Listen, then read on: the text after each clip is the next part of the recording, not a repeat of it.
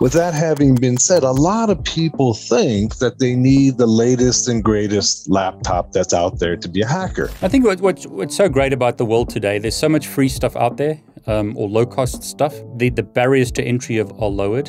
What's the perfect laptop to use for hacking? You and I get this question all the time. And so let's try to address this, and in that way, people can get a better idea of what they should be purchasing to start their career in cybersecurity.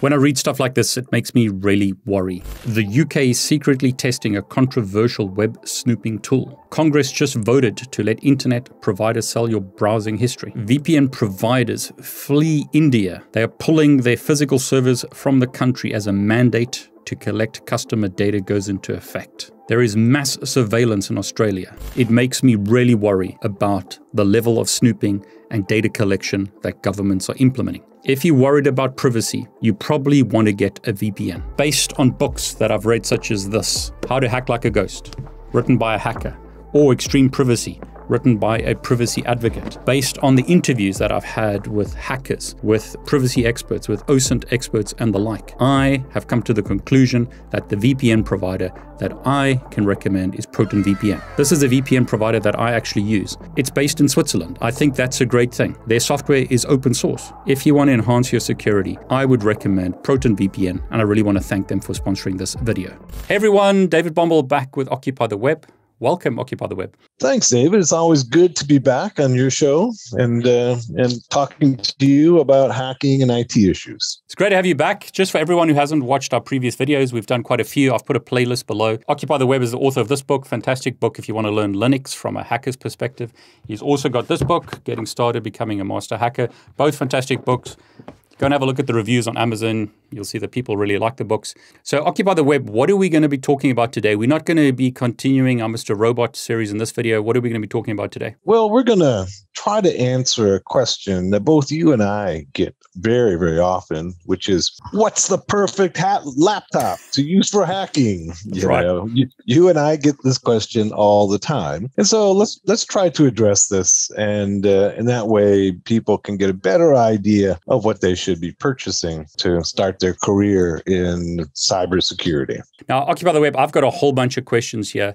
But before we get into sort of my list of questions, do you want to start the conversation? Yeah, I've got a few comments that I want people to keep in mind in terms of trying to buy a laptop for cybersecurity hacking. And the first comment I want to make is that hacking is 80% the human and 20% the machine. All right. So don't focus so much on the machine as much as the skill, knowledge that is required to be a good hacker. With that having been said, a lot of people think that they need the latest and greatest laptop that's out there to be a hacker. It's not like a gamer machine. Gamer machines are very demanding, and they need to be the latest and greatest and have the best graphics cards and the most memory and what have you. As hackers, we don't require that. Our applications are generally relatively small and simple, and so you don't need the latest and greatest machine. What I would tell people as a starting point is that if you can't afford the newest and best machine, go out and buy yourself, a 5-year-old machine that's you can buy for half price and get started. It's more important to get started than it is to wait for the perfect machine, because really what you need to do is to develop your knowledge and skills. Right? That's 80%, and only 20% is the machine. An older system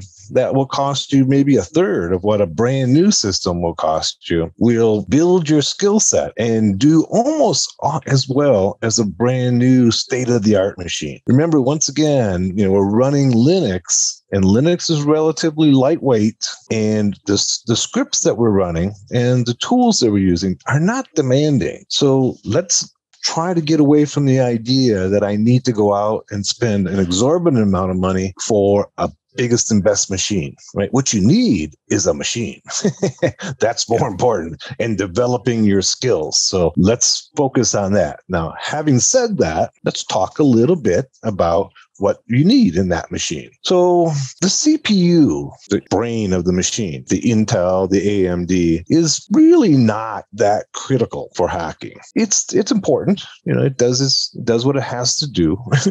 Running your machine. But the speed of it is not that important. The faster those CPUs are, the more expensive they are. And it's an exponential curve. The faster. So just to get a little bit more speed, you have to pay twice as much, right? But you can easily use a system that's just a few years old and not quite as fast and a lot cheaper and get just as much performance. And the CPU is really not that critical to most hacking applications except password cracking. CPUs are not ideal for password cracking, right? You're much better off using, say, a GPU or using a GPU farm or using a cloud server, unless there's a really small, simple password. So, even though the CPU is used for password cracking, say, in cracking Wi-Fi passwords or going ahead and trying to crack some hashes that you've gotten from another system. If it's a complex password at all, your CPU is just not an efficient way of doing it. So investing a lot of money in a CPU, the fastest and best CPU, is not a good investment. It's not a good investment. A better investment is to take that money and use it to buy a GPU or rent a GPU or rent a cloud service that can really crank out hashes really, really fast. I seldom, if ever, use my CPU to crack passwords. And I also should point out that my go-to machine for penetration testing and hacking is probably 4 or 5 years old. It's not brand new. It's been around a while. I like it. I use it every day. And so that I wanted to re-emphasize that point that you don't need the latest and greatest. Okay. What you need is a system. You need a good system. If I could emphasize a few aspects of that machine, it would be that I would emphasize RAM, because you need to oftentimes run multiple processes, multiple applications simultaneously. And sometimes I'm running multiple VM. And so the more RAM I have, the less problems I'm going to have. Things are going to run smoother. Now, how much is enough RAM? Well, a bare minimum is probably going to be 4 gigs, right? I run 32 gigs. Yep. Okay. And so 4 gigs, I think, is a bare minimum. 32, 64, if you're a pro, but that's expensive. Yeah. Right? That's expensive. So if you're going to put your money someplace, I would put it into RAM. And then, of course, you're going to need, if you have any idea of doing some Wi-Fi hacking, which lots of people like to do. I mean, that's one of the most popular activities of newcomers to hacking is to hack the Wi-Fi, right? Well, you're going to need to invest a little bit of money into a good Wi-Fi adapter. And, there's almost all of the Wi-Fi cracking tools at their heart are using AirCrack. We have lots of different tools, but they're all using largely AirCrack at their heart. And AirCrack has what's called a compatibility list on their website. If you go to aircrackng.com, you can go to their compatibility list, but they list the compatible adapters by chipset. And most people don't know the chipset that's in their Wi-Fi adapter. So if you don't know that, tried and true is go with an alpha. Do you have a specific one that you like? Well, I mean, I've got several that I have. And once again, password cracking is not one of those that is a function of speed. The important part for password cracking is getting the hash. And that's not a function of speed. You could be using an old adapter and it'll work just as fast as a brand new adapter because it has nothing to do with the speed of transmission, right? Or very little. There's actually does make a small amount of difference, right? I would say go out and, if you're on a budget, buy a used one. You can buy them on eBay, other places. Don't go out and buy the latest and greatest. I have several of the latest and greatest, and quite frankly, they don't work that much better than my old ones that I've had for 10 years. If you're on a budget, go to eBay or other place where you can buy used equipment and look for an old Alpha, and that'll do the job for you. And I've got some even cheaper ones that I have purchased over the years and tested them out, and they work out pretty well. I'm glad you said this because, I just wanted to say this before we continue. I'm really glad that you emphasize this because You see it in any domain. Just being on YouTube, you can see it with YouTubers who spend fortunes on equipment. And then you get someone who's a really great YouTuber and all they have is a phone or an old camera. The tool doesn't make you better. Exactly. It's the person who determines the quality or the output, not just the tools. So I'm really glad that you emphasized that. Sorry, I didn't want to interrupt you. Hacking's 80% the person, 20% the machine. So let's focus on the person and not the machine. And the other question I get a lot also is that, well, if I'm going to be a hacker, I've got to go out and buy all those toys. I've got to have all those toys that I see in the YouTube videos, And it's like, no, you don't need all those toys, right? You can do a really good job and be very proficient without all those toys. And I refer to them as toys. I mean, the Wi-Fi pineapple and Airgeddon and a number of them. Like rubber ducky, that kind of stuff. Rubber ducky. That's what I was thinking of. Thank you. Yeah. You don't need all those things. I mean, if you're just starting out, right, you don't need those things, and you can do almost all of those things that. You can accomplish the same thing without those toys, but it's a little bit more time consuming, maybe a little harder. But you'll have learned a lot by going ahead and trying to do the same thing without all the toys. And certainly, I mean, I had a young person come to me the other day and say, I've got a good laptop, but I can't afford to buy all the rubber ducky and the Wi-Fi pineapple. And you don't need those things, but they have been left with this impression that they can't be a hacker without those things. Those things are nice, and Hack5 makes them, and I've done a number of tutorials and classes on SDR, and SDR is a lot of fun, and it's a very important area of hacking. But most of what we do, or at least to get started, you can start with a very inexpensive RTL SDR, which costs like $30, or you can buy them used for even less than that. Once you get proficient, then you can go and move up to the Hack RF or some of the other more expensive SDR devices. But really what I want to emphasize here is that it's more important to invest in yourself in developing the skills and the knowledge than it is in the hardware. The hardware is only an extension of the hacker behind them. So get yourself a machine, get started, and start developing your skills.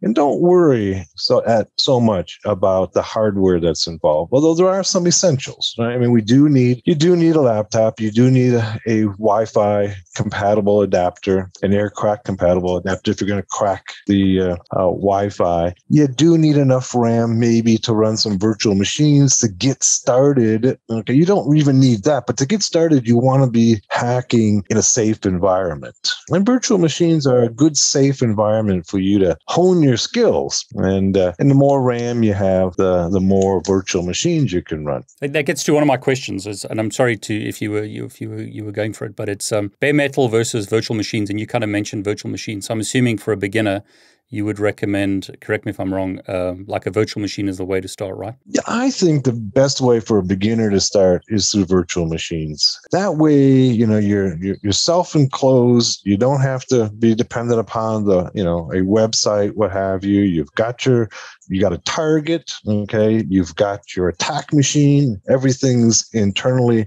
enclosed. You don't have to worry about having an internet connection, and you can practice all your skills all day long, as much as you want, okay, even with the internet down, on your virtual machine. So that's the way to start. Now, that's maybe not the way that is the best way once you become a professional.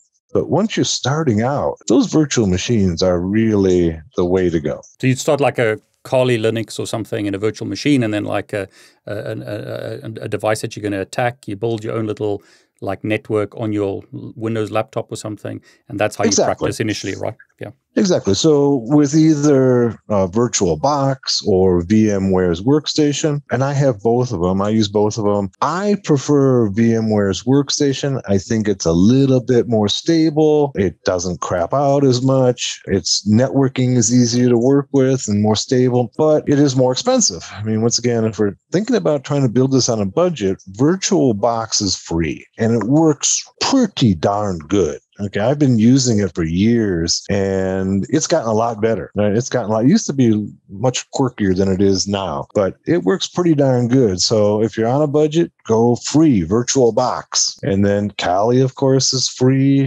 and then you can go ahead and download any number of virtual targets, right, that you can work with. If you even have an extra copy of Windows, you can build yourself a virtual Windows and try attacking your Windows 10 or Windows 7 or Windows 11 system in a virtual environment where you don't have to worry about any possibilities of breaking any laws or sending malicious packets over the web that might in different countries is going to be illegal. Keep it enclosed, keep it self-contained, and I think that's a really good environment to start practicing and developing those skills. And you can do that with a relatively inexpensive system. So I'm going to put you on the spot.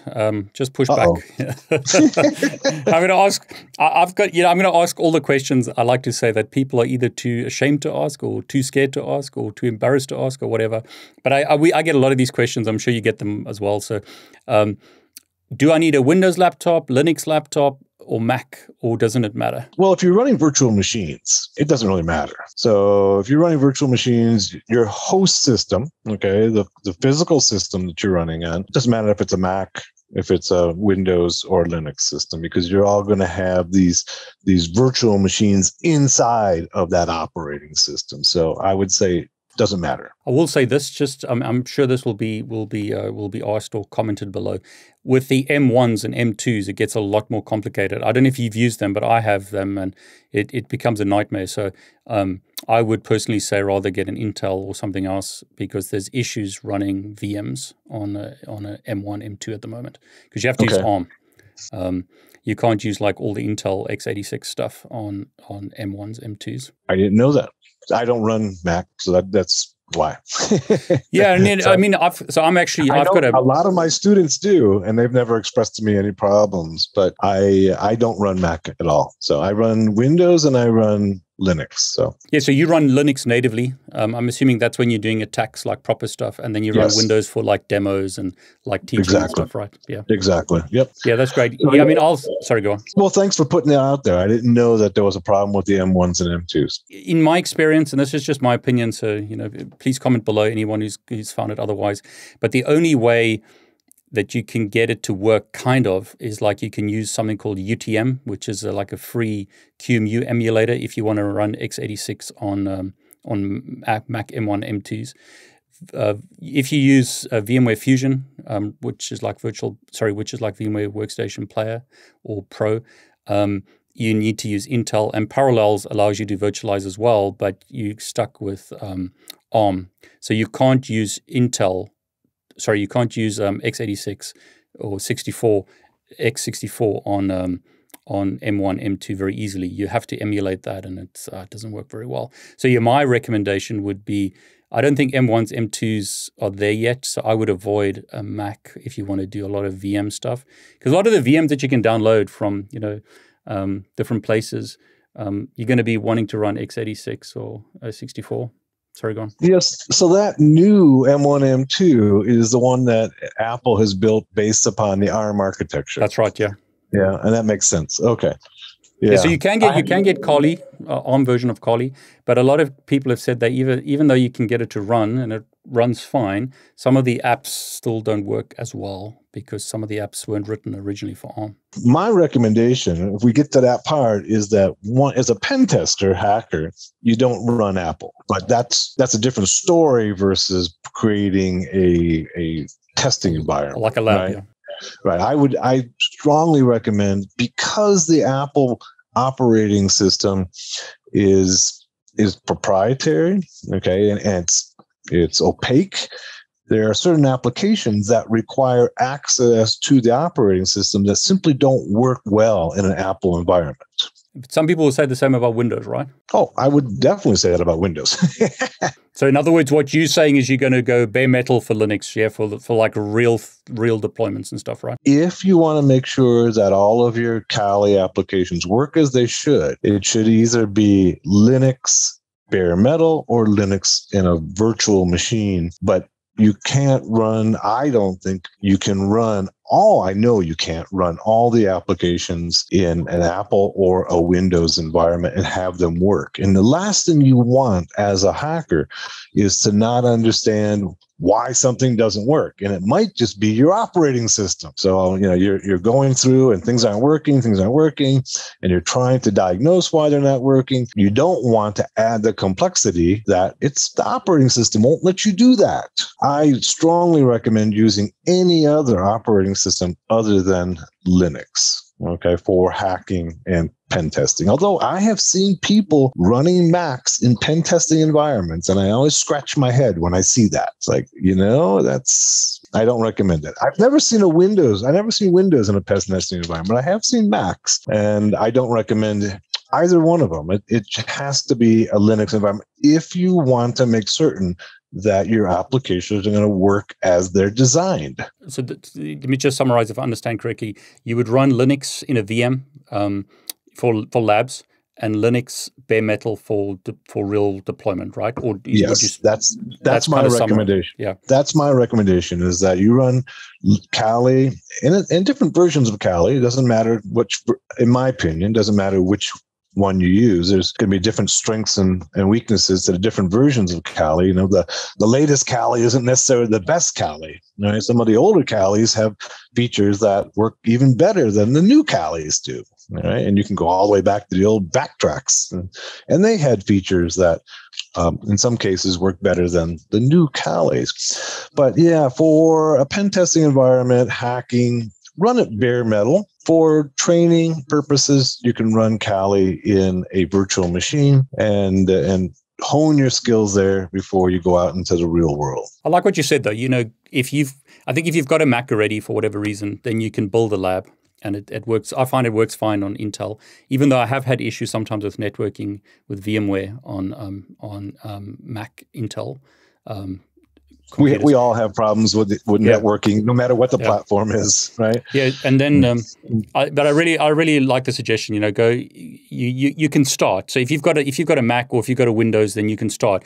If you haven't got a laptop, I love what you said about just buy something. It's not the hardware that's important; it's you as a person.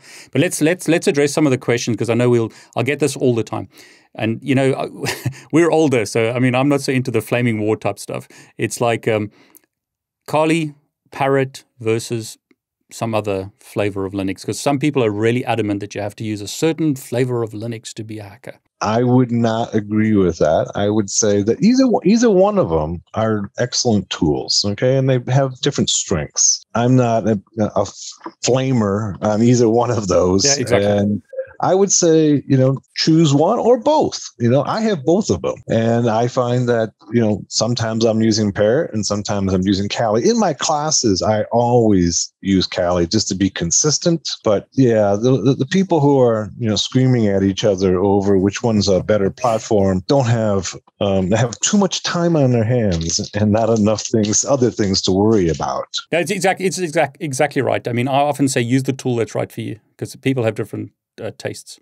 So you use what works. So I'm glad you've addressed that. So you use both. I've seen you use Kali in all your demos, and that's just to be consistent. It's not because it's better. Right. I wouldn't say it's better. I'd say it's just to be consistent. And I do I'm going to put a plug in for Dragon OS, which is a new operating system for doing SDR, which is really, really good. I think it's the best operating system for running SDR for hacking. And excellent tool. I can't remember the fellow's name who put it together, but he's done an excellent job. You got all the tools in one place and they all work well, rather than having to constantly download and find the dependencies. So it's Dragon OS, and great operating system. So I use that after having gone through a number, using Kali for SDR and using Parrot for SDR and a number of other specifically designed operating systems for SDR. I've settled on Dragon OS. So that's great. We covered that actually in another video, so I'll put that below, where we did some SDR stuff and you showed Dragon. So that was great. I think the moral of the story is, if you know Linux, you can jump from one to the other, right? Exactly. They're all Linux. Both Parrot and and Callie are both Debian Linux, right? So if you know Linux, and another plug for knowing Linux, right? If you know Linux, if you know Linux, this, it's kind of a foundational skill, and you can take it to Ubuntu, you can take it to Red Hat, you can take it to any of those operating systems, but you got to know Linux first. And there's so much. One of the hottest areas of hacking right now is IoT hacking the Internet of Things, which simply means all the devices that are now digitally connected in the world, including refrigerators and baby monitors and garage door openers and what have you. But all of those devices have small Linux kernels in them. They're all being run on Linux. And so if you want to be able to hack those things, which is kind of the leading edge of hacking, then you need to know your Linux, right? Because when you get inside, you're going to find Linux there. So let's summarize. RAM minimum of 4 gig, but I like what you said. Don't spend lots of money trying to get the best CPU. Rather save money and use that to buy more RAM. I would agree. Yeah. In other words, don't go out and spend all your money on the latest CPU, because that's not that important. Take that money and put it towards RAM on the system. You don't need a GPU in your laptop. It doesn't need to be some fancy gaming laptop, because you're going to use the cloud or some other device to do the cracking using the GPU anyway, right? I would say so. I mean, GPUs are much faster at password cracking, right, at hash cracking. But even at that, unless you have a really high-end GPU, it's not ideal to crack passwords on your own GPU, right? There's lots of better ways to be able to do it. And one of them is simply go out and send it out to the cloud and have a massive machine be able to crack those hashes, which can do it much faster than you can. Yeah, I mean, it's so cheap these days to rent the GPUs anyway. So it is. You might as well use the cloud. Another question, desktop or laptop, if I had to choose? Well, if I'm moving into pen testing as a professional environment, I usually want to have everything on my own machine. I want to be able to bring it with me, right? So that pretty much argues for a laptop. And that's what I do. I mean, when I go into a pen testing environment, I bring my laptop. Everything's there and ready to go. I can't imagine hauling around a desktop. But for a training environment, desktop is great. That having been said, I know people do hacking, pen testing on phones, but in all honesty, I don't know how. I mean, I understand that some people that's their, that's a limit to what they can spend, but it's pretty darn hard to really do much hacking on a phone. One, it's not powerful enough, and it's pretty hard to run multiple applications on the phone simultaneously. But if it's all you have and it's a way for you to learn, then great, go for the phone. But if you can afford to get a used laptop, take that one step up and get a used laptop. I think you're going to be much more effective in a used laptop than a trying to hack from a phone. I'm glad you said that, because I think, depending, who's watching this, but I think a lot of the audience in certain parts of the world, they don't necessarily have the money for a laptop, but they might have a phone with them. So I've had this question recently. Can I start learning Linux? Can I start learning hacking if I don't have a laptop? Can I use a phone or the cloud? What can I do? I mean, you've kind of alluded to the fact that I can do some stuff with a phone, but it's limited, right? Yes, I would say that, if you're at that point where you're just learning the basics, I think a phone is if it's all the option that you have, use the phone. But, I know that in some parts of the world, phones are the only option. And so I'm saying, those Android devices, okay, and even the Apple, but it's unlikely to be an Apple in those countries. Android is a version of Linux, right? So you can do all your Linux stuff on your phone. You can learn Linux on your phone. Can you actually do your hacking? Well, the answer is yes, but it's not very practical. If that's all you have, go for it. Right? If that's all you have, I'm not going to say you can't do it. I'm saying it's not really practical. But I know that, some people, you can buy phones for $20, $30, $40, And that's what people are using. And if that's all you have, let anybody tell you you can't do it, but it's just going to be harder. Funny, when you're talking about that, here I've got a Pine phone, and I'll link a video below where I'll show you how to crack a Wi-Fi password using a Pine phone. Pine phone basically runs Linux, but yeah, I agree with you. It's kind of hard. It's nice, but it's last resort, I would say. And I agree with you. You can root a Android, but it's laptop's just so much more powerful. Even the smallest, cheapest one is going to be much more effective than a phone. So, what about a Raspberry Pi? Sorry, if you wanted to say something first. No, I like the Raspberry Pi. Raspberry Pi is an effective tool. I think that you can run Kali on it, or you can just run the Pi operating system and download the tools onto it. I find it to be a good and effective hacking environment. So I would recommend it, as long as, of course, you have a television set, right, to act as a monitor, right? And you can get, even if you're talking about old Pis, you can buy old Pis for $20 and $30. The new ones are more expensive, but the old Pis will do the job, and it's a good learning environment. And I think it can actually be used as an effective hacking environment. It's just maybe not as portable as you would like. I think what's nice about the newest Pis is the Wi-Fi card supports monitoring and injection mode. So I'll put a video below where I show you how to do that with a Pi.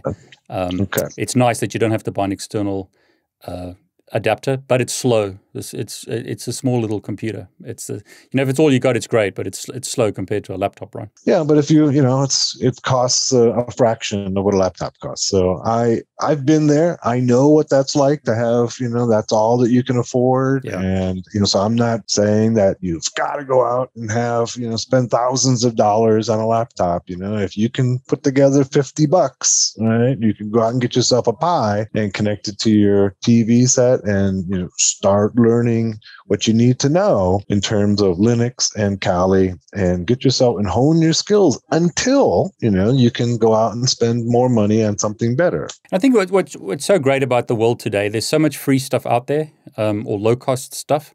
The barriers to entry are lowered, and there's so many options when it comes to devices like the Pi, stuff like that. And I mean, like you said, don't try and buy the latest gaming rig or laptop. There's a lot of older laptops that you get on eBay and places that can get you started. Right. I agree. And, if I were to have to choose between a Pi and a phone, I would choose the Pi. The Pi is a more effective device than trying to hack from a phone. And you can get them for approximately the same price.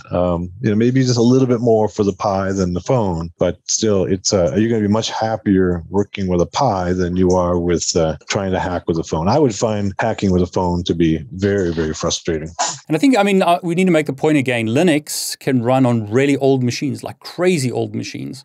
So, if the goal is to learn Linux and learn the tools, then there's nothing stopping you, like you said, getting an older laptop if that's all you can get, and install Linux on it, and start learning. Exactly. Linux is much more forgiving than Windows or Mac is, and it can run really well on older systems. So don't let the hardware become a barrier to get started in hacking penetration testing. Go out and get yourself a cheap used laptop and get started. That's great. Occupy the Web. Are there any closing thoughts or anything else you want to add before we wrap up? No, I just want to repeat that, in hacking, 80% is the human, 20% is the machine. Don't allow, anybody to tell you that you need the latest and greatest machine to become an effective hacker. You can be an effective and great hacker with an old machine, with, one of the older CPUs, put Kali on it, and away you go. And you can do anything, almost everything and anything that even the latest and greatest machines can do for a fraction of the cost. I love it. Thanks so much for sharing. Thanks, David.